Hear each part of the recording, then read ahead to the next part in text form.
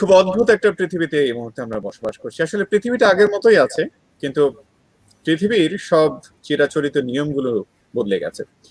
মানুষ এখন খুব আতঙ্কগ্রস্ত হয়ে আছে। মানুষের মধ্যে একটা দুশ্চিন্তা বিরাজ করছে।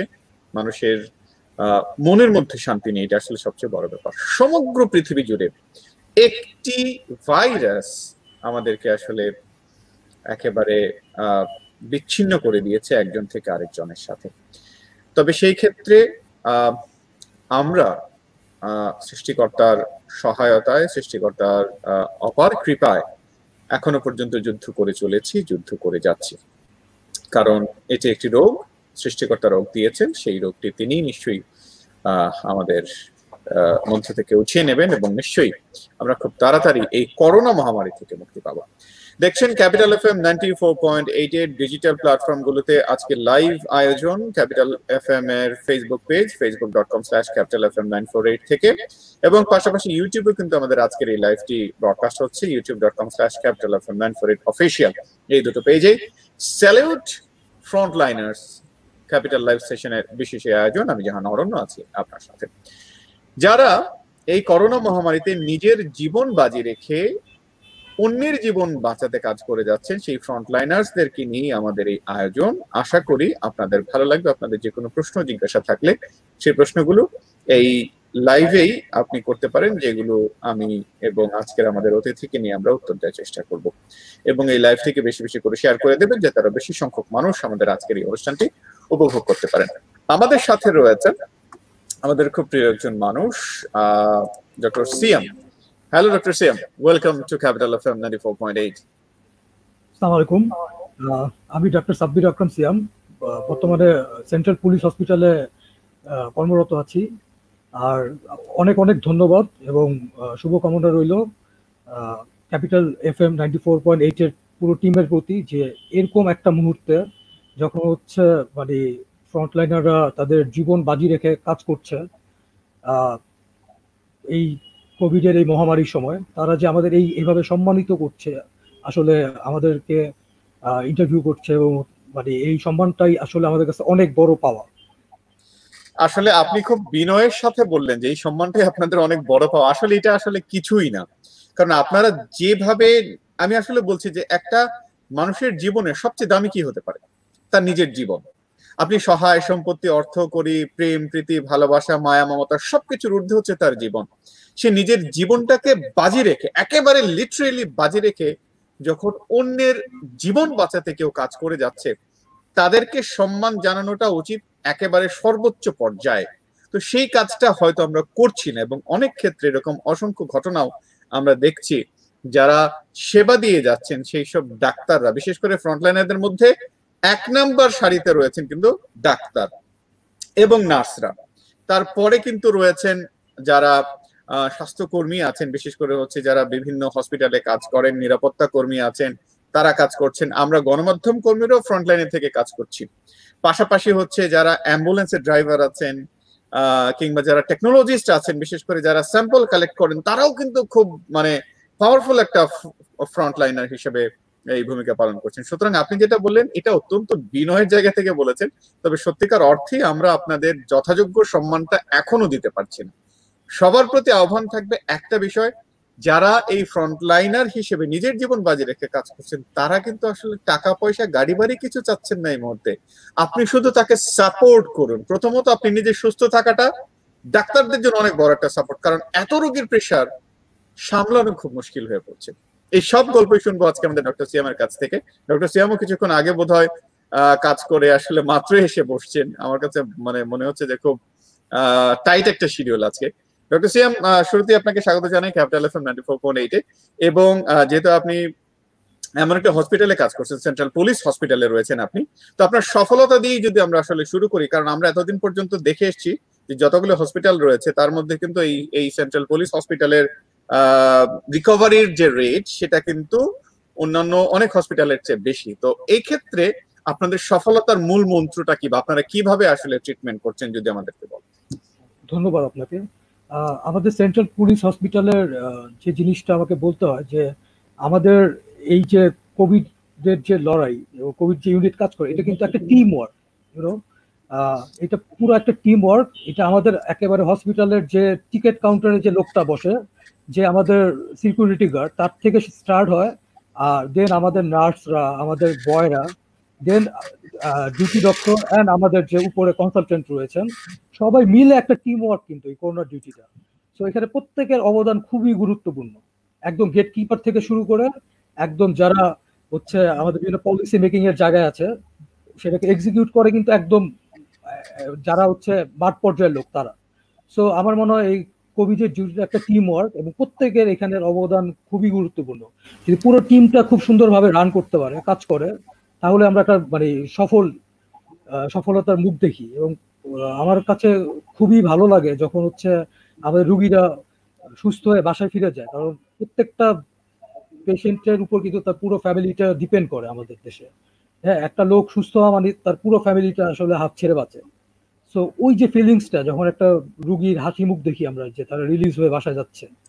হ্যাঁ, এবং বিশেষ করে সেন্ট্রাল পুলিশ হসপিটালে এবারে যে হচ্ছে আমাদের যারা পুলিশ ভাইরা কাজ করেন মাঠ পর্যায়ে, তারাও আমাদের মতোই ফ্রন্টলাইনার।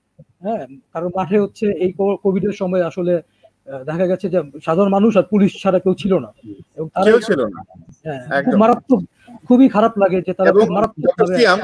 এই জায়গাতে আমি যদি আপনাকে একটু আপনার সাথে যদি একটু যোগ করি, আসলে পুলিশ বাহিনী বিশেষ করে এই করোনা পরিস্থিতিতে বাংলাদেশের জন্য পুলিশ বাহিনী যা করেছে, এটা যদি ভবিষ্যতে মানে আবার নতুন করে যদি কোনো এই ফ্রন্টলাইনারদেরকে নিয়ে যদি আবার নতুন করে এমন কোন তালিকা তৈরি করা হয়, তাহলে এই পুলিশদের অবদান কিন্তু আরো শত শত বছর মানুষ মনে রাখবে এই 2020 সালের অবস্থানের দিকে চিন্তা করে। কারণ দেখেন, যখন মানুষকে সোশ্যাল ডিস্টেন্সিং মানানো থেকে শুরু করে, মানুষকে ঘরে অবস্থান করানো থেকে শুরু করে, যখন কেউ প্রিয়জন তার প্রিয়জনকে ছেড়ে চলে যাচ্ছে, লাশ কেউ গ্রহণ করছে না, কেউ মৃতের দাফন করছে না, তখনও কিন্তু আমরা প্রত্যেকটি জায়গায় প্রত্যেকটি মিডিয়াতে ঘুরে ফিরে সেই পুলিশের ছবি দেখছি। তো এত মানবিক যে পুলিশ, সেটা কিন্তু আগে আমরা কখনোই দেখিনি। এক্স্যাক্টলি, এরকম এটা আমাকেও অনেকটা ইমোশনাল করে ফেলে। মানে এত মানবিক পুলিশ কিন্তু আমরা আগে দেখিনি কখনো। এবং তারা যেভাবে জীবন বাজি রেখে ডিউটি করে, এই আপনি বিশেষ করে খেয়াল করবেন এই গরমের সময়, হ্যাঁ, পুলিশের ইউনিফর্ম পরে তারা যেভাবে মানুষকে জাস্ট মানুষের নিরাপত্তার জন্য, তাদের ঘরে রাখার জন্য তারা কিন্তু রাস্তায় আছে। তাদেরও পরিবার আছে, তাদেরও ফ্যামিলি আছে, সবকিছু ফেলে তারা কিন্তু এখন রাস্তায়। এবং এই কারণেই আমাদের এই পুলিশ ভাইদের অনেকে আক্রান্ত, এবং খুব ম্যাসিভ আকারে আক্রান্ত হয়েছে পুলিশের সর্বস্তরে। তো আমি এর জন্য সবার কাছে অনুরোধ থাকবে আমাদের সাধারণ মানুষজনের কাছে, যে তারা যেন এই কোভিডের সময়ে তারা যেন সামাজিক দূরত্ব বজায় রাখেন এবং নিয়ম কানুন মেনে চলেন। কারণ তাদেরকে ঘরে রাখার জন্য কিন্তু অনেক মানুষের জীবন দিতে হচ্ছে, এবং হচ্ছে তারা পরিবার ছেড়ে আজকে রাস্তায়। একদম। এবং আপনি যেটা বলছিলেন যে আমাদের পুলিশ বাহিনী, আমাদের আর্মি, আমাদের প্রশাসনের লোকজন যারা কাজ করছেন, জনপ্রশাসনে যারা আছেন, আমি আসলে ফ্রন্টলাইনারদের সবার কথাই বলছি। তাদের মধ্যে কিন্তু এখনো পর্যন্ত আক্রান্তের দিক থেকে এবং যারা আমাদেরকে ছেড়ে চলে গেছেন, যারা শাহাদাত বরণ করেছেন, তাদের মধ্যে ডাক্তার রয়েছেন, পুলিশ রয়েছেন। সুতরাং প্রতিদিনই কিন্তু এই সংখ্যাটা আরো দীর্ঘায়িত হচ্ছে। এবং যারা এই ফ্রন্টলাইনে কাজ করছেন, তারা কিন্তু জানেন যে আমার সহকর্মী আক্রান্ত হচ্ছেন, আক্রান্ত হয়ে অনেকেই রিকভার করছেন মাশাআল্লাহ, অনেকেই আবার করছেনও না। অনেকেই পৃথিবীর মায়া ছেড়ে চলে গেছেন, একটা সাজানো সুন্দর সংসার ছেড়ে চলে গেছেন, অনেক বড় একটা ভবিষ্যৎ রেখে চলে গেছেন। এটা কিন্তু নিজে নিজে কিন্তু তিনি সেই রোগটাকে ডেকে আনেননি, আপনাকে সাপোর্ট করতে গিয়ে, আপনাকে সাহায্য করতে গিয়ে কিন্তু তিনি আক্রান্ত হয়েছেন এবং এই পৃথিবীর মায়া ছেড়ে চলে গেছেন। এত বড় ত্যাগ, স্যাক্রিফাইস, এটা আসলে হয় না। সুতরাং এখন আমাদের একতাবদ্ধ হওয়াটা উচিত, তবে ডিস্টেন্স মেনটেন করে, আমরা যাতে করে আলাদা হয়ে থাকি এবং যতটুকু সম্ভব আমরা ভালো থাকি। ডক্টর সিয়াম, ক্যাপিটাল এফএম এর আজকের আয়োজন সেলুলার ফ্রন্টলাইনার্স, সেখানে অনেকেই আমাদের সাথে যুক্ত আছেন। অনেকেই একটা বিষয় জানতে চান সবচেয়ে বেশি, সেটা হচ্ছে বিশেষ করে যারা ডাক্তার আমাদের এই ফ্রন্টলাইনার্স সেলুলার ফ্রন্টলাইনার্স অনুষ্ঠানে যারা যুক্ত হন, তাদের আসলে কোভিড পেশেন্টদের সাথে এক্সপিরিয়েন্সটা একটু জানতে চান। বিশেষ করে যখন রোগী আসেন হসপিটালে, তারপরের যে দিনগুলো এবং তারপরে ট্রিটমেন্ট প্রসেস এবং রোগী সুস্থ হয়ে যাওয়া এবং অনেক ক্ষেত্রে রিকভারি না হওয়া বা হওয়া, এই সবকিছু মিলিয়ে ডাক্তারদের এক্সপিরিয়েন্সটা আগে আমরা একটু শেয়ার করি। করতে যদি আপনি চান প্লিজ। এক্স্যাক্টলি।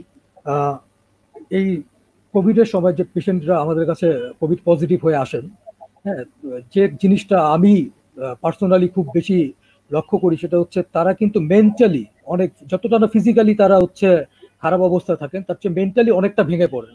তার পিছনে অনেকগুলো রিজন আছে, তার মধ্যে একটা হচ্ছে যে আমাদের এই তথ্য প্রযুক্তি এই যুগে তারা অনেক এই এত তথ্যের মধ্যে অনেক ভুল তথ্য তাদের আসলে তারা জর্জরিত, এবং তা থেকে তাদের মধ্যে একটা প্যানিক ডিসঅর্ডার গ্রো করে। তো এই ক্ষেত্রে আমাদের ডাক্তারদের কিন্তু একটা সাইকিয়াট্রিস্ট যেভাবে কাউন্সিলিং করে, সেই কাউন্সিলিংটা খুবই গুরুত্বপূর্ণ পার্ট আমার মনে কোভিডের ট্রিটমেন্টে। যে পেশেন্ট কাউন্সিলিং, পেশেন্টকে খুব ভালোভাবে তাকে বুঝাতে হয় ভয়, যেন সে ভয় না পায় এবং প্যানিক ডিসঅর্ডারে না ভুগে। এবং অনেক পেশেন্ট আমাদের কিন্তু এই দেখা যায় যে তাদের ফিজিক্যাল অবস্থাটা খারাপ হয় যখন তাদের মেন্টালি এটা ইফেক্ট পড়ে। মেন্টাল ইফেক্ট থেকে, কারণ হেলথ মানে কিন্তু শুধু ফিজিক্যাল হেলথ না, it's also means mental health. Mental health and physical health মিলে কিন্তু আমাদের হেলথ। সো আমার মনে হয় এখন এই বর্তমান সময় মেন্টাল হেলথের প্রতি অনেক বেশি জোর দেওয়া দরকার পেশেন্টদের, এবং তাকে প্রপার কাউন্সিলিং করা দরকার। করলে যেটা হয় যে পেশেন্টের, কারণ ভয় পেয়ে তো লাভ নেই, আমাদের আসলে সচেতন হতে পারে রক্ষা করতে এবং সাইন্টিফিক্যালি ট্রিটমেন্ট। এরপর যেটা হয় যে আমাদের কাছে যখন পেশেন্টরা আসে, আমরা ট্রায়াজের মাধ্যমে তাদের ভাগ করি মাইল্ড, মডারেট অ্যান্ড সিভিয়ার কেসে। মাইল্ড কেসদের আমরা কাউন্সিলিং করে বাসায় পাঠাই, তাদের 14 ডেজের কোয়ারেন্টিনটা আমরা যেন তারা প্রপারলি মেনটেন করে সেইভাবে রুগীকে মোটিভেট করতে হয়। আর যারা হচ্ছে মাইল্ড টু সিভিয়ার কেস, তাদেরকে আমরা হসপিটাল অ্যাডমিট করি, এবং সেক্ষেত্রে তাদের আমরা অক্সিজেন স্যাচুরেশনটা খুব ভালোভাবে খেয়াল করি। অ্যান্ড সিভিয়ার পেশেন্টদের ক্ষেত্রে আমরা আদার ইনভেস্টিগেশনগুলি করি, যেগুলি রুটিন ইনভেস্টিগেশন। অ্যান্ড অবশ্যই আমাদের মনে রাখতে হবে যাদের আসলে অন্যান্য কোমরবিডিটি রয়েছে, ইটস লাইক যাদের হচ্ছে আমাদের আগের থেকে কোনো শ্বাসতন্ত্রের রোগে ভুগছিলেন, অ্যাজমা, হাঁপানি, হ্যাঁ, সিওপিডি, এছাড়াও হচ্ছে যাদের হচ্ছে আমাদের বাংলাদেশে আমরা জানি যক্ষা খুবই কমন, বাংলাদেশের পার্সপেক্টিভে টিবি একটা, টিউবারকুলোসিস থাকে, হ্যাঁ, এগুলো আমাদের এক্সক্লুড করতে হয় বা দেখতে হয়। যাদের ডায়াবেটিস রয়েছে এবং ডায়াবেটিস জনিত হচ্ছে যে অন্যান্য রোগগুলি, অর্থাৎ যাদের সিকেডি বা ক্রনিক কিডনি ডিজিজ রয়েছে, এগুলো ডায়ালাইসিস করতে হয়। হ্যাঁ, যারা হার্টের, বিশেষ করে হার্ট ফেলিউরের পেশেন্টরা যারা রয়েছেন, এছাড়াও যাদের হচ্ছে দীর্ঘমেয়াদী কোনো রোগে ভুগছেন, হ্যাঁ, ক্রনিক ডিজিজগুলিতে, যেমন ক্যান্সারের পেশেন্ট, কেমোথেরাপি নিচ্ছেন, তাদেরকে একটা বাড়তি সতর্কতায় আমাদের আসলে রাখা উচিত এই কোভিডের টাইমে। আর ইন জেনারেল যারা যাদের স্বাস্থ্য ভালো, আদার্স কোমরবিডিটি যেমন উচ্চ রক্তচাপ, ওবেসিটি বা অতিরিক্ত ওজন এসব নেই যাদের, তাদের ক্ষেত্রে কিন্তু আমরা হোম কোয়ারেন্টাইনে তাদের পাঠিয়ে দিই। আমরা তাদের বলি যে 14 দিন আইসোলেশনে থাকতে। আর বাকিদের ক্ষেত্রে আমরা তাদের হসপিটালে অ্যাডমিশন করি, এবং তাদের অন্যান্য যে রোগগুলো রয়েছে সেগুলো ট্রিটমেন্ট চলে। পাশাপাশি তাদের যদি কোনো প্রকার এখন কিন্তু কোভিডের ট্রিটমেন্ট হচ্ছে সিমটোমেটিক ট্রিটমেন্ট। হ্যাঁ, যে জ্বর আছে তাকে আমরা প্যারাসিটামল দিই, হ্যাঁ, কারো হাঁচি কাশি আছে তাদের সিস্টার মেরে চলতে বলি, হাঁচি কাশির জন্য তাদের দেখা গেল একটা অ্যান্টিহিস্টামিন, হ্যাঁ, বা মন্টেলিউকাস টাইপের ড্রাগ দিই। আর যাদের কোমরবিডিটি আছে, তাদের ডিসেমিনেটেড ইন্টারভাস্কুলার কোয়াগুলেশন ডেভেলপ না করে ভবিষ্যতে, তার জন্য আমরা কিন্তু তাদের এনোক্সাপেরিন যে ইনজেক্টেবল মানে অ্যান্টিকোয়াগুলেন্ট ড্রাগ থেরাপি যেটা আছে, সেটা প্রিভেনশন হিসেবে আমরা ফলো করি আর কি, দিচ্ছি এখন পুলিশ হসপিটালে। আর অনেক যাদের সিভিয়ার কেসের পেশেন্ট, তাদের ক্ষেত্রে কিন্তু আমরা ইনজেক্টেবল স্টেরয়েডও ইউজ করি এবং ট্যাপারিং ডোজে সেটাকে কমিয়ে আনছি, এবং খুব ভালো ফলাফল পাচ্ছি আমরা। ওকে, আমরা যেটা শুনেছি সেটা হচ্ছে যে সেন্ট্রাল পুলিশ হসপিটালে যেটা মানে হয়েছে, বিশেষ করে হচ্ছে সফলতার পিছনে কিছু স্পেশাল কোনো মেডিসিনের কথাও আমরা বিভিন্ন রিপোর্টে আমরা পেয়েছি। আচ্ছা, প্রথমত অনেকেই এই প্রশ্নটা করছেন যে আসলে এই সেন্ট্রাল পুলিশ হসপিটালে কি বাইরের কোনো পেশেন্ট অ্যাডমিট হতে পারেন কিনা বা হন কিনা? ধন্যবাদ। সেন্ট্রাল পুলিশ হসপিটাল তো শুধুমাত্র আমাদের যে পুলিশ বাহিনী আছে তাদের জন্য এবং তাদের পরিবারের জন্য ডেডিকেটেড, এবং ওই হসপিটাল স্টাফদের জন্য ডেডিকেটেড। বাইরের রুগী আমরা আসলে আপাতত এত পরিমাণ আমাদের পুলিশ বাহিনীর ভাইরা আক্রান্ত হয়েছেন যে আমাদের এই হসপিটালে তো হচ্ছেই না জায়গা, বরঞ্চ পুলিশ ওই হলি ফ্যামিলি রেড ক্রিসেন্ট হসপিটাল এবং ইম্পাস হসপিটালকে রিকুইজিশন করে নিয়েছে, এবং বসুন্ধরার যে আমাদের ওইখানে প্রায় 1000 সিট নিয়েছে পুলিশের জন্য। মানে এত বেশি আসলে আক্রান্তের সংখ্যাটা। সেটাই, বুঝতে পেরেছি। ওকে, তো আমরা এই ট্রিটমেন্টের বিষয়গুলো সম্পর্কে একটু যদি জানতে চাই, মানে বিশেষ করে হচ্ছে পুলিশে যারা আক্রান্ত হচ্ছেন, মাশাআল্লাহ অনেকেই আসলে রিকভারি করছেন। সবচেয়ে বেশি আসলে পুলিশ থেকে রিকভারি করছেন, আর্মিতেও অনেক বেশি রিকভার করছেন। যারা আসলে শারীরিকভাবে স্ট্রং, সেটা তো একটা ব্যাপারই থাকে। তবে রিসেন্টলি একটা বিষয় আমরা দেখেছি, সেটা হচ্ছে যে পুলিশ বাহিনীতে ইয়োগা করানোর একটা প্রক্রিয়া কিন্তু শুরু হয়েছে। যেটা আসলে আমার কাছে মনে হয় যে খুবই পজিটিভ একটা দিক। তো সেটার সাথে আসলে মানে আপনি কতটা এটা সম্পর্কে জেনেছেন, বা এটা আসলে শরীরের উপরে সত্যি আসলে কতটা প্রভাব ফেলে বলে আপনি আসলে মনে করেন? এক্স্যাক্টলি। আচ্ছা, সাধারণত দেখা যায় যে যারা হচ্ছে এরকম আহ, বাহিনীগুলোতে কাজ করে, যেমন পুলিশ বাহিনী বা বাংলাদেশ আর্মড ফোর্স বা আর্মি, দেখা যায় তারা শারীরিকভাবে যথেষ্ট আমাদের সাধারণ মানুষের চেয়ে অনেক বেশি ফিট থাকে। এটা একটা কারণ। আর আরেকটা হচ্ছে যে এখানে কিছু যেমন ইয়োগা সহ আরো কিছু যে যোগ ব্যায়াম গুলো আছে, যেটা আপনাকে মেন্টালি স্ট্রং রাখতে সাহায্য করে, এবং এটা অনেক ক্ষেত্রে আমাদের এই যে সশস্ত্র বাহিনীতে ট্রেনিং এর একটা পার্ট, যে তারা যেন মেন্টালি স্ট্রং থাকে। আমার মনে হয় এইটা একটা হাইপোথেটিক্যাল ব্যাপার, যে মনস্তাত্ত্বিক ভাবে তারা একটু আমাদের চেয়ে স্ট্রং, আমাদের সাধারণ মানুষের চেয়ে, যেটা তাদের রিকভারি করতে অনেক হেল্প করে। আর যেটা দেখা যাচ্ছে যে আমাদের পুলিশ হসপিটালে অনেকগুলো গবেষণার কাজে আমরা হেল্প করছি, যে এবং প্রত্যেকটাই কিন্তু এখানে আমি একটা কথা যোগ করে দিতে চাই, গণমাধ্যমে অনেক কিছু উঠে আসছে, তো এগুলো কিন্তু সবই ট্রায়াল ভিত্তিতে হচ্ছে, এগুলি সবগুলি কিন্তু এক একটা হাইপোথিসিস। হ্যাঁ, আমরা একটা নাল হাইপোথিসিস নেই, সেটা কিছু মানুষের উপর অ্যাপ্লাই করি, করার পরে যখন আমরা সেটা রেজাল্ট পাবো, তখন কিন্তু আসলে আমরা এইটা আসলে প্রচার করা উচিত। আমার কাছে যেটা মনে হয় যে কোনো কিছু যখন হচ্ছে একটা মানে স্টাডি পর্যায়ে থাকে, তখন আসলে গণমাধ্যমে না আসাটাই বেটার আমার মনে হয়। কারণ আমরা তো তখন, কারণ অল্টারনেট হাইপোথিসিসটা তো তখন স্ট্যাবলিশ হয় নাই। সো আমরা জানি না যে আসলে মানে সেটার আউটকামটা কি হবে। আউটকামটা আসার পর নিউজে আসলে আমার মনে হয় এটার সুফলটা জনগণ বেশি পাবে। কারণ একদম এখন ঠিক। কোভিড এর ব্যাপারে সারা পৃথিবীতেই বিভিন্ন রকমের গবেষণা চলছে, বিভিন্ন সেন্টারে সারা পৃথিবী জুড়ে চলছে। বাট আমার মনে হয় গবেষণার ফলটা কি আসে, সেটার দিকে আমাদের বেশি জোরালো হওয়া উচিত। কোভিড আসলে শেষ বলতে তো কিছুই নেই এখনো পর্যন্ত। প্রতিদিনই যেসব কথাগুলো আসছে, অনেক ক্ষেত্রে দেখা যাচ্ছে সেই কথাগুলো বা সেই স্টেটমেন্ট গুলো আসলে আগের জায়গাতে আর থাকছে না, প্রতিদিনই চেঞ্জ হয়ে যাচ্ছে। বিশেষ করে এক্স্যাক্টলি। হচ্ছে আমরা যেরকম দেখছি যে কোভিড মানে corona virus itself changing it's criteria, it's characteristics. সুতরাং নতুন নতুন বিভিন্ন উপসর্গ মানুষের মধ্যে আসলে যোগ হচ্ছে। এবং আমরা মানে আপনি যেটা বলছেন আসলে সোশ্যাল মিডিয়ার কল্যাণে এখন মানুষ কিন্তু ঘরে ঘরে সচেতনতা যেরকম হয়েছে, পাশাপাশি কিন্তু এই অতিরিক্ত সচেতনতা কিছু মানুষের মধ্যে আবার প্যানিকও কিন্তু ক্রিয়েট করে।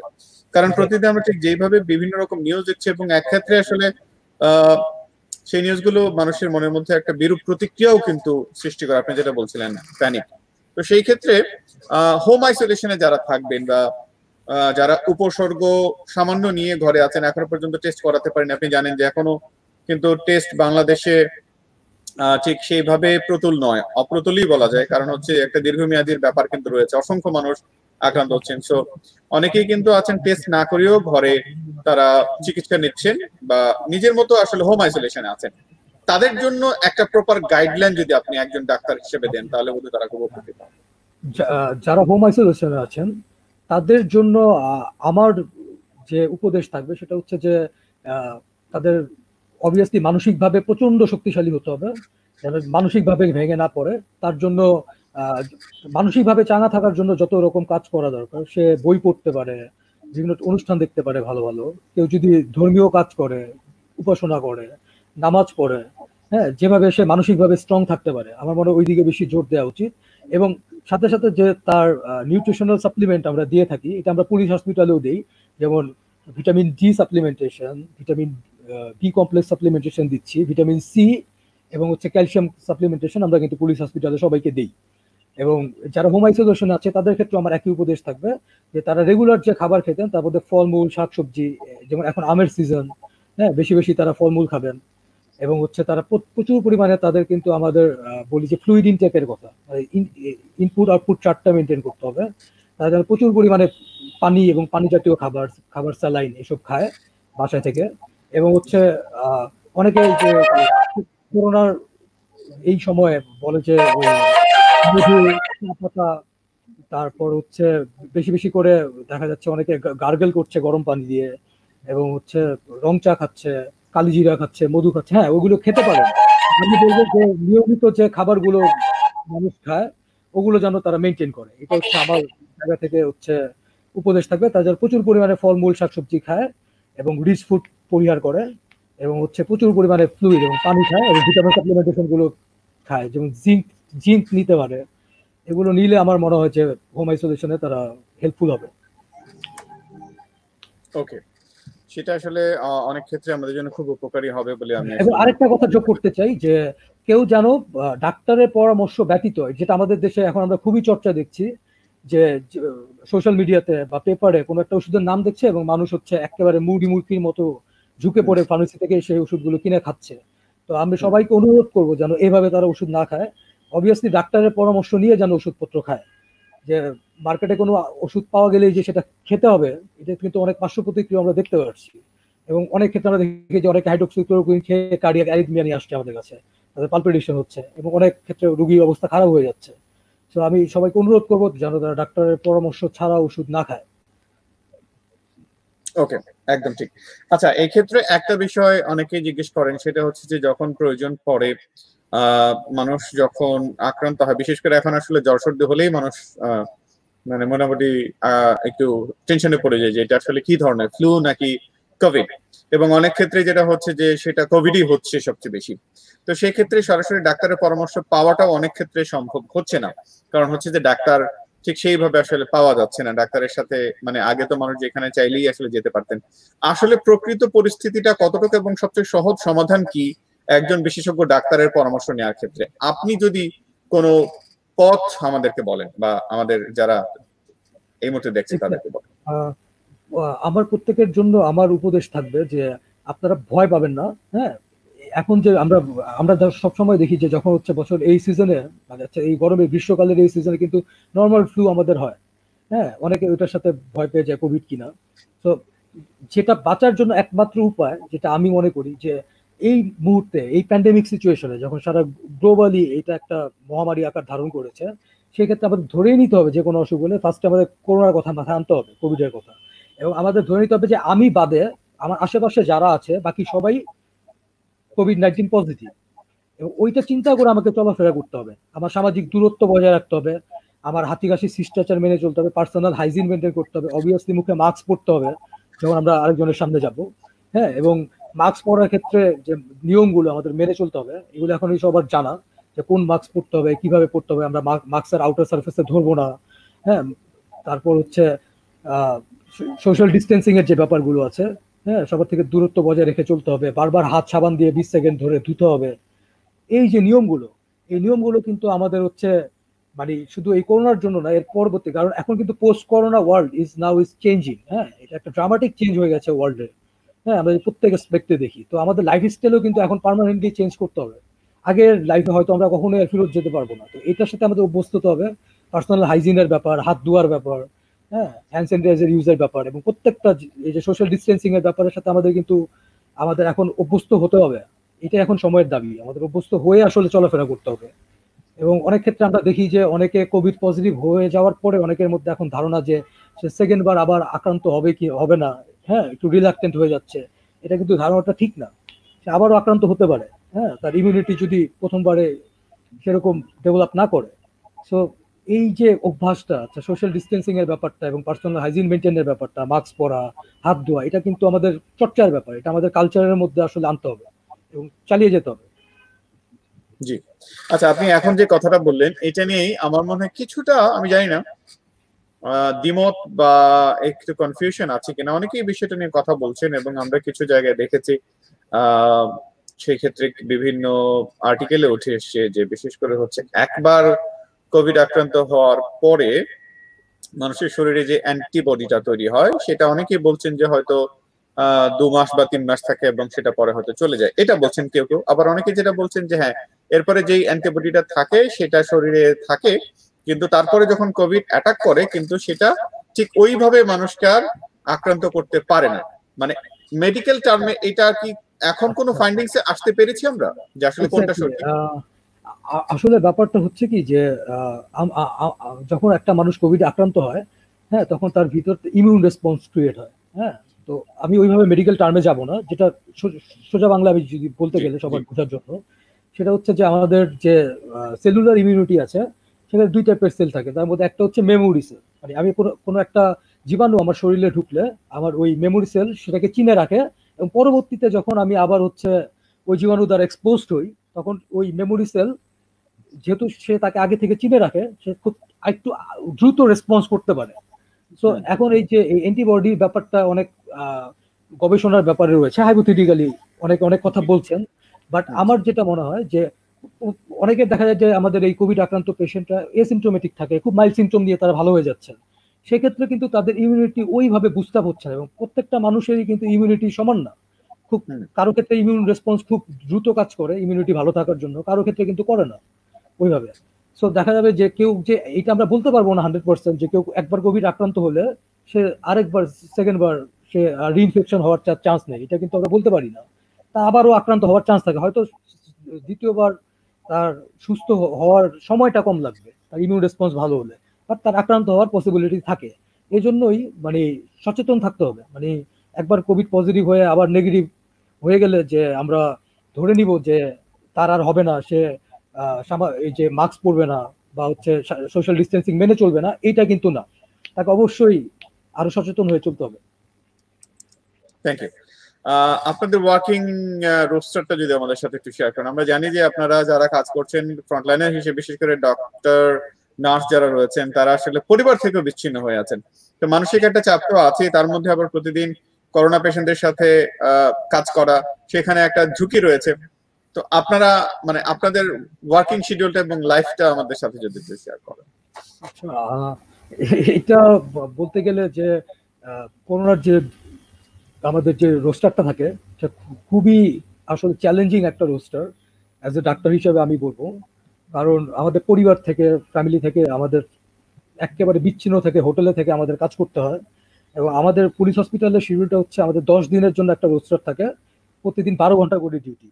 মর্নিং মানে সকাল 8টা থেকে রাত 8টা মর্নিং থাকে আমাদের হিসেবে, আবার রাত 8টা থেকে পরের দিন সকাল 8টা, এরকম ভাবে ভাগ করা থাকে। তার মধ্যে আমাদের 3টা নাইট করতে হয়, এবং এই 10 দিনের আর বাকি 7 দিন হচ্ছে ডে করতে হয়, ডে কল করতে হয়।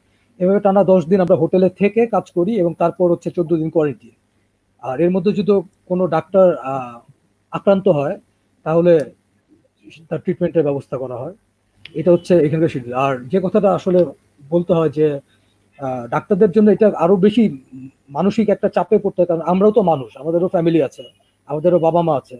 তো সবাইকে ছেড়ে একা একা একটা জায়গায় কাজ করা এবং ফ্যামিলি থেকে এই এতদিন টানা লম্বা একটা সবাই ডিটাচ থাকা, সেটা খুবই চ্যালেঞ্জিং। বিশেষ করে আমার ক্ষেত্রে আমি বলতে পারি যে আমার ফাদারও একজন ডাক্তার, তো উনিও কোভিডের ডিউটি করতে যান। তো সবসময় একটা টেনশন কাজ করে যে আসলে সবাই তো আমরা পরিবারকে ভালোবাসি, নিজে আসলে রিস্কটা নেওয়া যায়, কিন্তু যখন আমার দেখা যায় যে আমার পিতা মাতা সেই রিস্কের মধ্যে যাচ্ছে, তখন একটা টেনশন তো বাড়তি চাপ সবসময় কাজ করে আমাদের মধ্যে। তো এরপরও আসলে করতে হবে, কিছু করার নেই। কারণ আলটিমেটলি আমাদের এই যে ডাক্তারি জ্ঞান, হ্যাঁ, যেটা আমরা আল্লাহ তাআলা যতটুকু দিয়েছে, এটা তো মানুষের জন্য। আমরা আসলে মানুষের সেবাই করতে চাই, এবং শেষ পর্যন্ত আসলে এটাই আমার ধর্মকর্ম সব, এই চিকিৎসা দেওয়াটা। তো এখান থেকে আসলে পিছু হটার আসলে আমি কোনো রিজন দেখি না, করতেই হবে কাজ। নিশ্চয়ই। আচ্ছা, যখন 10 দিনের মতো আপনার ডিউটি করেন, তারপর আবার আইসোলেশনে থাকেন, আসলে একটা বিষয় হচ্ছে যে মানসিক ভাবে যে মানে শক্তিটা আপনারা মানুষকে দেওয়ার জন্য বলছেন, সেটা আসলেই অনেকখানি প্রয়োজন। আপনাদেরকে দেখেও কিন্তু অনেকেই সেটা শক্তিটা পেতে পারেন। কারণ যখন একটা মানুষ, একজন ডক্টর যখন ডিউটিতে যাচ্ছেন, চারপাশে হচ্ছে তার যে পরিমাণ ভাইরাস লোড থাকে একটা হসপিটালে, সেখানে সারাদিন ডিউটি করা।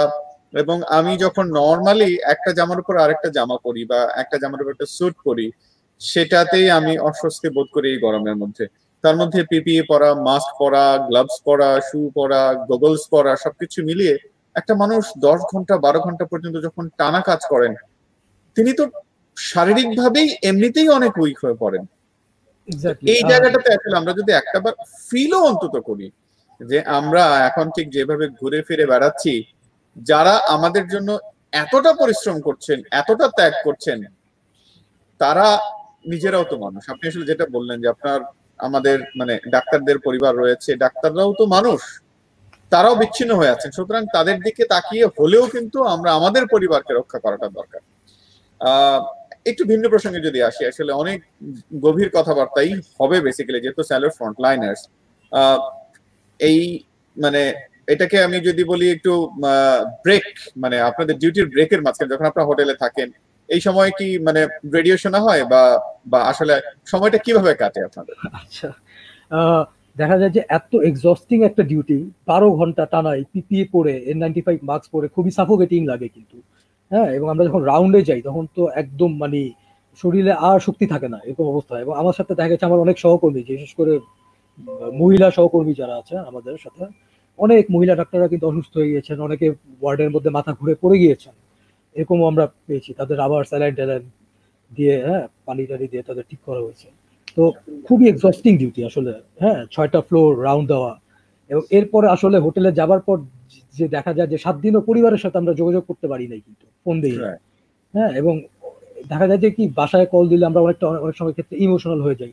আমাদের অনেক ক্লোজ নিকট আত্মীয় অসুস্থ হয়ে গেছেন এই কোভিডে আক্রান্ত হয়, এই খবরগুলো কিন্তু আমাদেরকে মনের মধ্যে ইফেক্ট ফেলে। এবং আমাদের খুব প্রিয়, আমাদের বাংলাদেশের একদম লিজেন্ডারি ডক্টররা অনেকেই মারা গিয়েছেন, হ্যাঁ, যাদের আমরা স্টুডেন্ট, আমাদের স্যার, হ্যাঁ, যখন তাদের এই খবরগুলো আসলে আমরা পাই যে তারা আক্রান্ত হয়েছেন করোনায়, তখন কিন্তু আসলে মানে আপনি জানেন যে শিক্ষক কিন্তু বাবা মার পরেই হচ্ছে তাদের স্থান।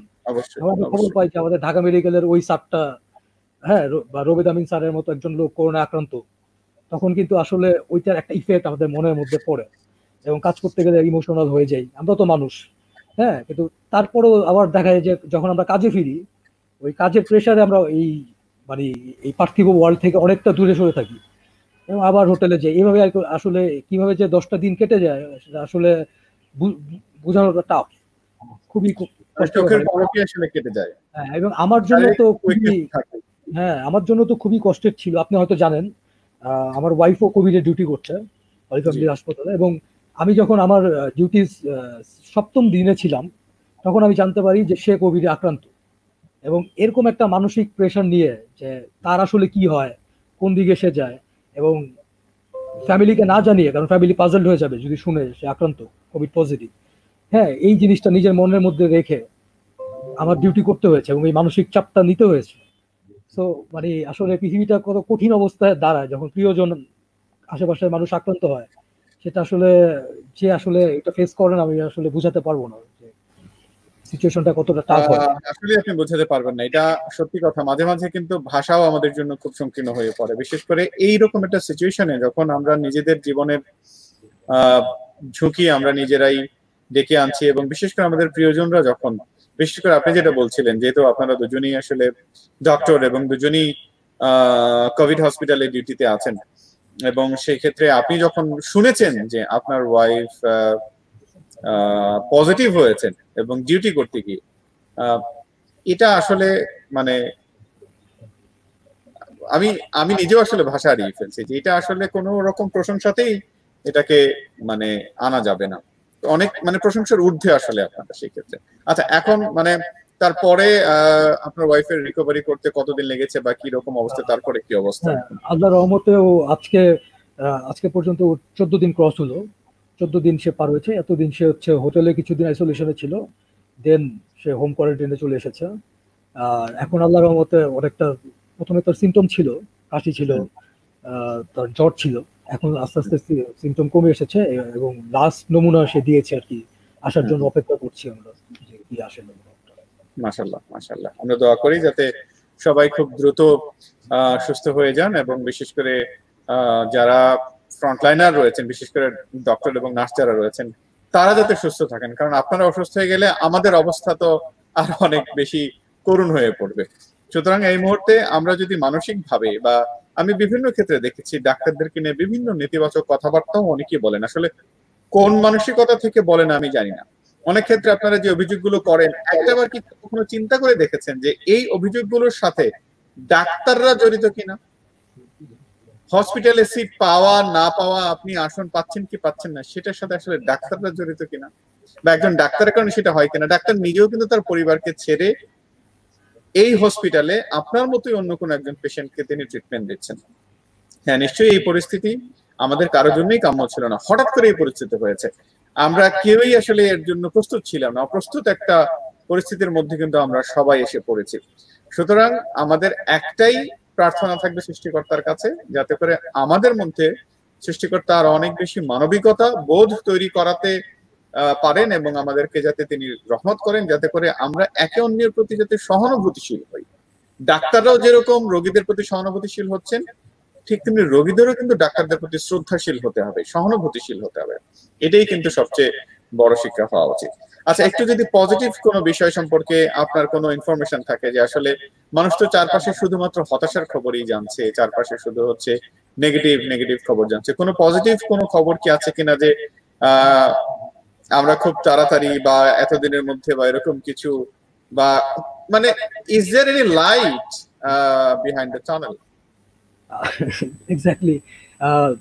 আমি যেটা বলবো যে এই যে পুরা ঘটনাটাই যে আমরা যদি হিসাব করি যে গত 6 মাস ধরে আমরা যে সময়ের মধ্য দিয়ে যাচ্ছি, হ্যাঁ, কোভিড আসার পর থেকে, এর মধ্যে কিন্তু আমি আমার জীবনে অনেক কিছু পজিটিভলি আসলে আমি পেয়েছি বা দেখছি। যে ধরুন এই যে আমাদের স্বাস্থ্য খাতের যে বেহাল দশা, হ্যাঁ, এটা যে কতটা অবহেলিত, হ্যাঁ, এটা কিন্তু আমাদের চোখে পড়তো না কোভিড না আসলে। তো এটা কিন্তু একটা পজিটিভ দিক যে আজকে আমরা এই যে আপনার চ্যানেলে আমরা আলাপ করছি যে স্বাস্থ্য খাতের বেহাল অবস্থা নিয়ে, হ্যাঁ, এই জিনিসটা কিন্তু আমাদের একদম চোখে আঙুল দিয়ে দেখিয়ে দিয়েছে এই কোভিড-19 আসার পরে। এছাড়াও হচ্ছে প্রত্যেকটা সেক্টর যে আসলে ইম্পর্টেন্ট, হ্যাঁ, যে আমি বলবো যে শুধু ডাক্তাররাই সব করে ফেলছে এরকম না, মানে এটা একটা মানে সমন্বিত কাজ, হ্যাঁ, আমাদের ডক্টর, নার্সেস এবং আমাদের যে আদার যে স্টাফরা আছে, এছাড়া আমাদের পলিসি মেকিং এর জায়গায় যারা কাজ করে, হ্যাঁ, সরকারি আমলারা আছে, তাদের প্রত্যেকেরই কিন্তু অবদান আছে এই কোভিড যুদ্ধে। এবং আমি আশা করব ভবিষ্যতে হচ্ছে যারা পলিসি মেকিং এর জায়গায় থাকে এই দেশে, তাদেরকে যেন বিভিন্ন ওয়ার্কশপের আয়োজন করা হয় যে এরকম প্যান্ডেমিক সিচুয়েশন আসলে বা একটা মহামারী আসলে তারা কিভাবে রেসপন্স করবে। সরকারি যে আমলারা আছে তারা বিভিন্ন পদে রয়েছে, তাদেরও আসলে ওয়ার্কশপের দরকার আছে, যেটা আমাদের দেশে হতো না বা ওইভাবে হয় নাই এতদিন। আমার মনে হয় এখন থেকে এটা হওয়া উচিত প্রত্যেকটা সেক্টর, যে ইভেন যারা জার্নালিস্ট আছে তারা আসলে এই প্যান্ডেমিক সিচুয়েশনে কিভাবে রেসপন্স করবে, হ্যাঁ, কারণ তারাও কিন্তু বিশাল একটা অবদান রাখছে এই প্যান্ডেমিক সিচুয়েশনে। আমি স্বীকার করি যেটা, যে জার্নালিস্টরা কিন্তু জীবন আমাদের মতোই বাজি রেখে রাস্তাঘাটে ঘুরে বেড়াচ্ছেন, নিউজ সংগ্রহ করছেন এবং যতটা পারে এই যে তথ্য দিয়ে মানুষকে সচেতন করছেন, খুবই ইম্পর্টেন্ট একটা রোল প্লে করছে এই সোসাইটিতে। সো তাদের যে নিরাপত্তার ব্যাপার, হ্যাঁ, তাদের অধিকারের ব্যাপার, এগুলো কিন্তু আসলে এখন সময়ের দাবি। আমাদের প্রত্যেকের এগুলো নিয়ে ভাবতে হবে আসলে প্রত্যেকটা সেক্টর। ইভেন আমার যে নার্সটা কাজ করছে, আমি কিন্তু অর্ডার দিয়ে চলে আসি, সেটা কিন্তু এক্সিকিউট করে আমার নার্স, হ্যাঁ, একদম। আমি যদি বলি ফ্রন্ট লাইনার, সেটা কিন্তু তারা, হ্যাঁ, আমার যে হসপিটালের ক্লিনারটা আছে, সে কিন্তু হচ্ছে একেবারে এই কোভিড আক্রান্ত রোগীর ময়লা এগুলো পরিষ্কার করছে। তো তার স্বাস্থ্যটা আমার কিন্তু মানে আমার চেয়েও বেশি আসলে সে কাজ করে, আমার কাছে মনে হয় যে আরো বেশি ঝুঁকি সে নেয়। সো ওই জায়গা থেকে না তাদের জন্য আসলে আমাদের রেসপেক্টটা অন্যরকম ভাবে কাজ করে। হ্যাঁ, তো আমাদের আসলে সোসাইটির প্রত্যেকটা সেক্টরে যে কৃষক এই আমাদের জন্য আসলে ফসল ফলাচ্ছে এবং আমাদের এই পুরো দেশটার অর্থনীতিটাকে বাঁচিয়ে রেখেছে আমাদের এই কৃষকরা, হ্যাঁ, তাদের জন্য আসলে আমরা কি করতে পারছি? তাদের জন্য কি কোনো করোনা ডেডিকেটেড হসপিটাল হয়েছে দেশে? কৃষকদের জন্য, যারা দিনমজুর আছে তাদের জন্য আমাদের আসলে এইগুলি আসলে রিভাইসের টাইম হয়ে এসেছে। আমাদের আসলে ভাবতে হবে আবার নতুন করে এদের নিয়ে। আমি যেটা বলবো যে আমি ডক্টর দেখে আমি বলবো না যে ডক্টরদের জন্য কেন হসপিটাল হচ্ছে না, আরো কোন হসপিটাল হোক, বাট যারা আসলেই আমি বলবো এদের আমি বলবো ফ্রন্ট লাইনার, যারা আসলে এই পুরো ইকোনমিটাকে ধরে রেখেছে কৃষকরা, এদেরকে আমি আসলে সবচেয়ে বেশি ক্রেডিট দিব। এটা না থাকলে আসলে আমি আসলে এই জায়গায় আসলে বসতে পারতাম না আজকে এই মহামারী সিচুয়েশন। আসলে এই অনুষ্ঠানের নাম স্যালুট ফ্রন্টলাইনার, একেবারে প্রকৃতপক্ষেই মানে you deserve a salute to all of us. আপনি আসলে যেভাবে চিন্তা ভাবনা করছেন, মানুষের মানবিক যে ভাবনাগুলো থাকে না, একজন ডাক্তারের বাইরেও আপনার ভেতরে যে মানবিক বোধগুলো, সেটাও কিন্তু আসলে প্রশংসার দাবি। একটু ভিন্ন প্রসঙ্গে যাই। কিছুদিন আগে চাইনিজ একটা টিম এসেছিলেন, ডক্টরদের একটা বিশেষজ্ঞ টিম এসেছিলেন, খুব সম্ভবত তারা আপনাদের হসপিটালে ভিজিট করেছিলেন। কোনো ফাইন্ডিংস আছে কিনা আপনাদের সেখান থেকে? হ্যাঁ, কিছু আগে চাইনিজ একটা টিম এসেছিলেন পরিদর্শনের জন্য আমাদের সিপিএইচ বা সেন্ট্রাল পুলিশ হসপিটালে, এবং তারা আসলে আমাদের পুরো সিস্টেমটাকে দেখে গিয়েছেন আমরা কিভাবে আসলে রুগী একেবারে ইমার্জেন্সির আউটডোর থেকে ইনডোরে ট্রিটমেন্ট পর্যন্ত আমরা কিভাবে ট্রায়াস করি, কি কি প্রসিডিউর ফলো করি এবং ট্রিটমেন্ট প্রোটোকলটা কি, হ্যাঁ, সেটা কি সিডিসি বা ডব্লিউএইচও গাইডলাইন অনুযায়ী আমরা করছি কিনা, পুরো ব্যাপারটা তারা দেখে গেছে এবং তারা খুবই স্যাটিসফ্যাক্টরি একটা রিপোর্ট দিয়েছে যে আমাদের সেন্ট্রাল পুলিশ হসপিটাল খুবই মানে সমন্বিত উদ্যোগ নিয়ে খুব সুন্দরভাবে এই কোভিড এর ম্যানেজমেন্টটা করছে এবং এটাকে তারা একটা রোল মডেল হিসেবে বলেছেন যে অন্যদেরও ফলো করতে। এবং আমি আসলে এই ক্ষেত্রে বিশেষ ধন্যবাদ দিতে চাই দেখুন আমরা এই জিনিসগুলো আসলে বলা উচিত। হ্যাঁ, আমাদের ডাক্তারদের মধ্যে কিন্তু এত ইউনিটি নেই। আমি আমার হসপিটালের ডেপুটি ডাইরেক্টর যে ডিডি রয়েছেন, হ্যাঁ, বিশেষ করে উনি পুলিশের ঊর্ধ্বতন কর্মকর্তা শান্তু স্যার, আমি দেখি যে উনি প্রত্যেকদিন ডাক্তাররা যেভাবে রাউন্ড দেয়, উনি দুটা কনস্টেবল সাথে নিয়ে পুরো পুলিশ হসপিটাল রাউন্ড দেয়, এবং তার যে সহকর্মী পুলিশ রয়েছে প্রত্যেকের খবর সে নেয় পার্সোনালি, তারা ঠিক চিকিৎসা পাচ্ছে কিনা, তাদের কোনো সমস্যা আছে কিনা। তো এই জিনিসটা কিন্তু আমাকে ইন্সপায়ার করছে যে মানে প্রত্যেকেই তার প্রফেশনের যারা আমাদের মুরব্বীরা রয়েছেন, যেমন আমি ডক্টর, আমার যে সিনিয়র ডক্টররা রয়েছেন, আমাদের যে প্রফেসর লেভেলে রয়েছেন, তারা কি আমাদের খবর এভাবে নিচ্ছে কিনা, বা আপনি একটা জার্নালিস্ট, একটা সিনিয়র জার্নালিস্ট কি আপনার খবর নিচ্ছে কিনা এভাবে। এই জিনিসটা কিন্তু আমি ব্যক্তিগতভাবে খুবই ইন্সপায়ার্ড হয়েছি পুলিশের মধ্যে এই যে ইউনিটিটা দেখে, যে তারা কিন্তু তাদের ঊর্ধ্বতন কর্মকর্তারা তাদের ছোট পোস্টে যারা চাকরি করে রেগুলার তাদের খবর রাখছে, তারা ঠিক মতো চিকিৎসা পাচ্ছে কিনা, তাদের কিছু লাগবে কিনা। এই জিনিসটা কিন্তু আসলে প্রশংসার দাবি। নিশ্চয়ই। আচ্ছা, একটা বিষয় আমরা যেটা দেখেছিলাম কিছুদিন আগে, একটা ফাইন্ডিংস এসেছিল, বিশেষ করে বাংলাদেশে করোনা চিকিৎসায় আইভারমেকটিন এবং ডক্সিসাইক্লিনের প্রয়োগ। পুলিশ হসপিটালেও আমরা শুনেছিলাম যে এটার প্রয়োগ হয়েছে এবং তার কারণে অনেক রোগী মানে দ্রুত রিকভারি করেছেন। একেবারে মানে সাধারণ মানুষের প্রশ্ন থেকে যদি বলি যে এটা কি আসলে এখন একটা প্রপার ট্রিটমেন্ট হিসেবে ইউজ হচ্ছে বাংলাদেশে, বা যারা হোম আইসোলেশনে আছে তারা কি এটা করতে পারবে কিনা? আমি আসলে এটা সাজেস্ট করি না। দেখুন এই যে প্রত্যেকটা ড্রাগ নতুন নতুন বের হচ্ছে, এটা কিন্তু একটা ট্রায়াল চলে। হ্যাঁ, আমি 50টা স্যাম্পল নিলাম বা 100 জন মানুষকে অ্যাজ এ স্যাম্পল হিসেবে নিলাম আমার গবেষণার কাজে, এবং হচ্ছে আমি একটা ট্রায়াল দিয়ে দেখলাম যে এটা আউটকামটা কি আসে। সেরকমই একটা ট্রায়াল হয়েছিল আমাদের হসপিটালে, এটা প্রত্যেকটা রোগীর উপর কিন্তু আমরা অ্যাপ্লাই করিনি। ওই যে যেটা আমি বললাম যে মিডিয়ার থ্রুতে জিনিসটা অনেক মানে ভাস্ট আকারে ছড়িয়ে পড়েছে একটা তথ্য। আমরা কিন্তু এখন এই প্র্যাকটিসটা করছি না, আইভারমেকটিন অথবা সিমটম ছাড়া আমরা ডক্সিসাইক্লিন পেশেন্টকে দিচ্ছি না। আমরা হ্যাঁ, পেশেন্ট আসার পরে আমরা হচ্ছে তার সিমটোমেটিক ট্রিটমেন্ট গুলি দেই, চোট থাকলে নাপা দেই, তার যদি ঠান্ডা কাশি থাকে আমরা কোনো অ্যান্টিহিস্টামিন বা মন্টেলিউকোস টাইপের ড্রাগ দিই, এবং যদি দেখা যায় যে তার আরো ওই ইয়া থাকে, শ্বাসকষ্টের সমস্যা থাকে, হ্যাঁ, তখন কিন্তু আমরা ওই দেখা যায় ডক্সিফাইলিং গ্রুপের ড্রাগ হ্যাঁ অ্যাড করি।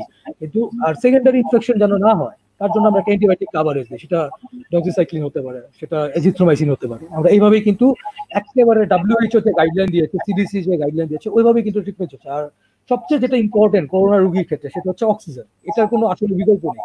অবস্থা খারাপ হলে দেখা যায় যে আমাদের 80% রোগী কিন্তু এসিমটোমেটিক থাকে, ভালো হয়ে যায় মাইল্ড সিমটম নিয়ে। আর 20% ক্ষেত্রে দেখা যায় শ্বাসকষ্ট দেখা দেয়, তখন কিন্তু তাদের অক্সিজেন লাগে। হ্যাঁ, পর্যাপ্ত অক্সিজেনের সাপ্লাইটা যেন থাকে সেদিকে আমাদের নজর রাখতে হবে। এবং মাত্র 2% পেশেন্টের খুব খারাপ অবস্থা হয় এবং তাদের ক্ষেত্রে আইসিইউ লাগে, তখন তো আমরা তাদেরকে আইসিইউ ম্যানেজমেন্টে পাঠিয়ে দিই। তো এটাই আপাতত আর কি আমাদের করোনা ট্রিটমেন্টের যে প্রসিডিউর সেখানে আমরা রাখছি, যে অক্সিজেনের কোনো বিকল্প নেই। ট্রিটমেন্ট যদি বলতে হয় খারাপ অবস্থা হয়ে গেলে এক কথায় আমরা বলবো অক্সিজেন। অক্সিজেন হচ্ছে মেইন ট্রিটমেন্ট। আচ্ছা, আমরা এখন যেরকম ফাইন্ডিংস গুলো পাচ্ছি বা আপনারা ঠিক যেভাবে বিভিন্ন মাধ্যম থেকে আমরা যেটা জানতে পারছি, একটা আশার বাণী কি আমাদের সামনে আছে, বা আসলে আমরা ঠিক কতদিন পর্যন্ত এই সিচুয়েশনটা হতে পারে? জাস্ট একটা মানে একটা প্রেডিকশন আপনার কাছে মনে হয় যে করোনা তো সহজে যাচ্ছে এটা শিওর, কিন্তু সেটা কত লং হতে পারে? আচ্ছা, এটা বলাটা খুব মুশকিল আসলে। এই করোনা আসার পর থেকে বিভিন্ন প্রেডিকশন হচ্ছে যে আজকে আসবে তো কালকে আসবে ভ্যাকসিন, এরকম কথা আমরা শুনছি। বিভিন্ন জায়গায় গবেষণা চলছে করোনার ভ্যাকসিন নিয়ে। তো আমি যেটা পার্সোনালি মনে করি, একটা ভ্যাকসিন কিন্তু মার্কেটে আসতে অনেক সময় লাগে। এটা 3টা ফেজ পার হতে, phase A, phase B, phase C। 3টা ফেজ পার হওয়ার পরে আমরা এটাকে আমরা হিউম্যান ট্রায়ালে দিই, মানে মানুষের মধ্যে আমরা ট্রায়াল করি, এবং তারপরে এটা আবার অনেক একটা লম্বা প্রসিডিউর। হ্যাঁ, যে কোন ট্রাইবের মানুষের উপর দেওয়া হচ্ছে, সে কি মানে কোকেশিয়ান বা এশিয়ান বা অন্য কোনো গ্রুপের, হ্যাঁ, নিগ্রো। তো তারপর জেন্ডার, এজ, হ্যাঁ, এইসবের ফ্যাক্টর রয়েছে। এইসব ট্রায়ালের পরে ভ্যাকসিনটা বাজারে আসতে 2 থেকে 2.5 বছর সময় লাগে, এবং সেটা অ্যাকচুয়ালি মাঠ পর্যায়ে আচ্ছা মানে ডিমার্জিনালাইজড হয়ে মানে একদম মার্জিনালাইজ পিপুলের হাতে আসতে কিন্তু প্রচুর সময় লাগে। সো এই মুহূর্তে হচ্ছে আমরা, হ্যাঁ, আমরা অবশ্যই আশা দেখি, আশাবাদী। হ্যাঁ, সারা পৃথিবীতে এই ভ্যাকসিন আবিষ্কারের জন্য গবেষণা চলছে, এবং আশা করি খুব তাড়াতাড়ি আমরা হয়তো একটা আশার আলো দেখতে পাবো। এবং আশা করি, হ্যাঁ। এবং আপনি বলছিলেন যে পৃথিবীতে এখনো এমনও অসংখ্য ভাইরাস রয়েছে যে আরো 20 বছর 50 বছর আগে এসছে বা 100 বছর আগে এসছে, সেই ভাইরাসের কিন্তু ভ্যাকসিন এখনো আসেনি। এক্স্যাক্টলি। তো সেই ক্ষেত্রে আসলে আপনি যেটা বলছেন 2-2.5 বছর মানে একেবারে রুট লেভেলে মানে ভ্যাকসিন আসবার জন্য আমাদেরকে আরো বহু বছর অপেক্ষা করতে হবে, এটাই মোটামুটি আমাদের কাছে ফাইন্ডিং।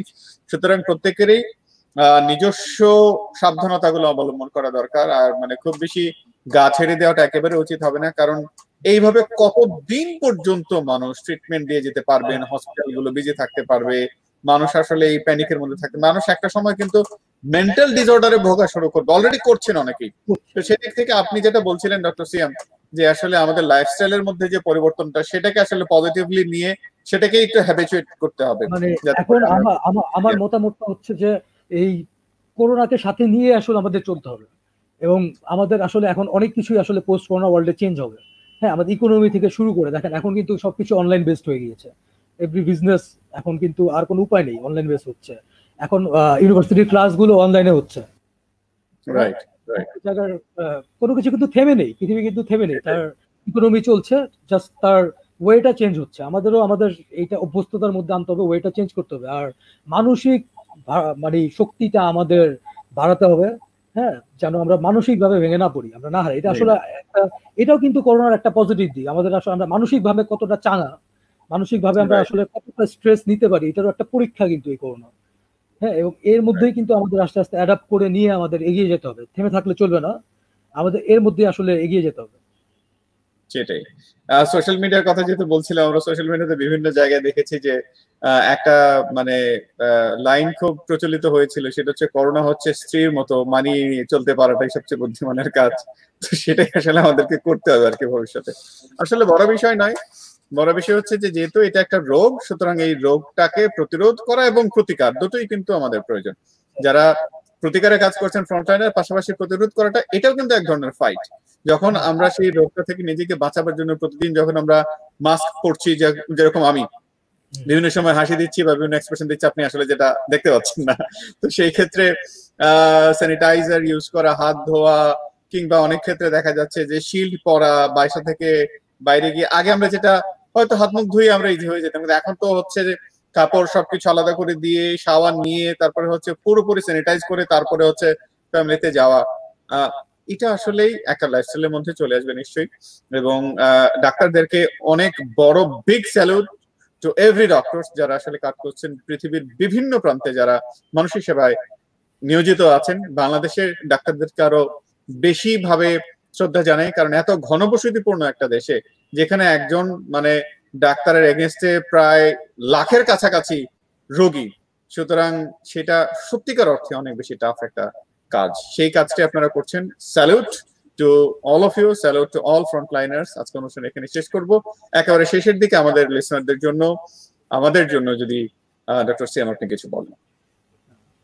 সবার জন্য, সবার কাছে আমার অনুরোধ থাকবে, দেখুন আমরা যারা ফ্রন্টলাইনার আছি, আমরা ডক্টররা, হ্যাঁ, স্বাস্থ্যকর্মীরা, সাংবাদিকরা, আমাদের যে পুলিশ ভাইরা আছে, আমাদের আইন শৃঙ্খলা রক্ষার জন্য যে আর্মিরা আছে, এবং প্রত্যেকে যারা ফ্রন্টলাইনে যে স্বেচ্ছাসেবীরা আসলে কাজ করছে ফ্রন্টলাইনে, তারা প্রত্যেকে কিন্তু আপনাদের জন্য আজকে ঘরের বাইরে, তাদেরও পরিবার আছে, তাদেরও ফ্যামিলি আছে, তাদেরও বাবা মা আছে, তারা কিন্তু আপনাদের নিরাপত্তার জন্য, আপনাদের সার্ভিসের জন্য বাইরে আছে। তো তাদের সাথে আপনারা মানবিক আচরণ করুন, এটাই শুধু আমার একটা অনুরোধ থাকবে। আমাদের আসলে চাওয়া পাওয়ার তেমন কিছু নেই। হ্যাঁ, আমরা, এটা আমাদের কাজ, এটাই আমার জন্য ফরজ আসলে মানুষের সেবা করা। এবং ডাক্তারদের প্রতি আমার একটা আহ্বান থাকবে যে আপনারা হচ্ছে মনের আশা হারাবেন না। হ্যাঁ, কারণ আমাদের দেশের মানুষ কিন্তু অনেক ভালো। এই এত নেগেটিভিটির ভিতরে আমাদের 90, আমি দেখেছি মানে এভারেজ আমার রুগীরা কিন্তু আমার সাথে প্রচন্ড ভালো বিহেভ করে। তারা কিন্তু যে হাসি মুখে আমাদের মানে সেবা দেওয়ার পরে যে দোয়াটা করে, সেটা কিন্তু অনেক বড় একটা পাওয়া। হ্যাঁ, দুই একজন এটা বিচ্ছিন্ন ঘটনা একটু খারাপ বিহেভ করতে পারে, এটার জন্য আসলে মন খারাপ করার কিছু নেই। আমাদের মনে হয় আমাদের কাউন্সিলিং এর জায়গাটা আরো বেটার করা উচিত। আমরা যেন পেশেন্ট কাউন্সিলিংটা সুন্দরভাবে করি, তাহলে আমার মনে হয় এই ঘটনাগুলো আমরা এড়িয়ে চলতে পারবো, যে অপ্রীতিকর ঘটনাগুলো ঘটছে। আর ওভারঅল কিন্তু আমাদের দেশের মানুষ ভালো, এটা আমি দাবি দিয়ে জোর করে বলতে পারি। তারা কিন্তু সবাই হেলথ ওয়ার্কারদের, ডাক্তারদের সম্মান করে, এটা কিন্তু সত্য কথা। পৃথিবীর অন্যান্য দেশে দেখছি, খবর পাচ্ছি, আমাদের দেশের মানুষ কিন্তু ভালো, তারা কিন্তু আসলেই রেসপেক্ট করে। এটা আমি আমার এই লাইফে আমি অন্যদের কথা জানি না, আমি ব্যক্তিগতভাবে আমি পেয়েছি তাদের কাছ থেকে সেই রেসপেক্টটা, তাদের দোয়া। মাশাআল্লাহ। তো আমি আশা করবো যে সবাই সেটা মেনে নিয়ে চলবে। আপনারা প্লিজ ঘরে থাকুন। সবার প্রতি একটাই অনুরোধ, আপনারা অপ্রয়োজনে ঘোরাঘুরি করবেন না, স্বাস্থ্যবিধি মেনে চলুন, সোশ্যাল ডিস্টেন্সিং মেনে চলুন এবং ঘরে থাকুন। আপনার বাসার মুরব্বীর কথা চিন্তা করে হলেও, আপনার যে ঘরে বৃদ্ধ মা বাবা রয়েছে, দাদা দাদি রয়েছে, তাদের কথা চিন্তা করে আপনারা আসলে স্বাস্থ্যবিধি মেনে চলাচল করুন। এটাই একমাত্র রিকোয়েস্ট। ডক্টর সিয়াম, অসংখ্য ধন্যবাদ আপনাকে, এত গুরুত্বপূর্ণ সময়ের মধ্যেও 1 ঘন্টা সময় আমাদেরকে দিয়েছেন। এবং একটা বিষয় বলতেই হবে, আপনি খুব ভালো একজন মনের মানুষও বটে। আপনার মানবিকতার পরিচয় আমরা পেয়েছি আপনার সাথে কথা বলে। অসংখ্য ধন্যবাদ আপনাকে আমাদের সাথে আসবার জন্য। ভালো থাকবেন, নিশ্চয়ই এইভাবে মানুষকে সেবা দিয়ে যাবেন, মানুষ আরো অনেক বেশি উপকৃত হবে আপনাদের কাছ থেকে। আপনার কাছ থেকে সেই প্রার্থনা থাকলো, সৃষ্টিকর্তা যাতে আপনাকে আপনার পুরো পরিবারকে সুস্থ রাখেন, সাবধানে রাখেন। আবারও ধন্যবাদ জানিয়ে আজকের মতো এখানে শেষ করছি। সবাই অনেক ভালো থাকুন, সুন্দর থাকুন, আনন্দে থাকুন, শুনতে থাকুন ক্যাপিটাল FM 94.8। আগামীকাল ইনশাআল্লাহ আবার নতুন কোন একজন ফ্রন্টলাইনারকে সাথে নিয়ে হাজির হয়ে যাব। সবসময় ভালো থাকুন, সাবধানে থাকুন, নিজের পরিবারের জন্য হলেও নিজেকে সাবধানে রাখুন। প্রতিদিন আমরা যে সংখ্যাগুলো দেখছি, নতুন নতুন মৃত্যুর সংখ্যা দেখছি, আক্রান্তের সংখ্যা দেখছি, এই সংখ্যাগুলো সারা পৃথিবীর কাছে শুধু একটা সংখ্যা মাত্র, বাট আপনার পরিবারের কাছে আপনি কিন্তু তাদের পুরো পৃথিবী। সুতরাং একটা নতুন সংখ্যা বৃদ্ধি না করে নিজে যতটুকু সম্ভব সাবধানে থাকুন, ঘরে থাকুন। আজকের মতো এখানে বিদায়। আল্লাহ হাফেজ।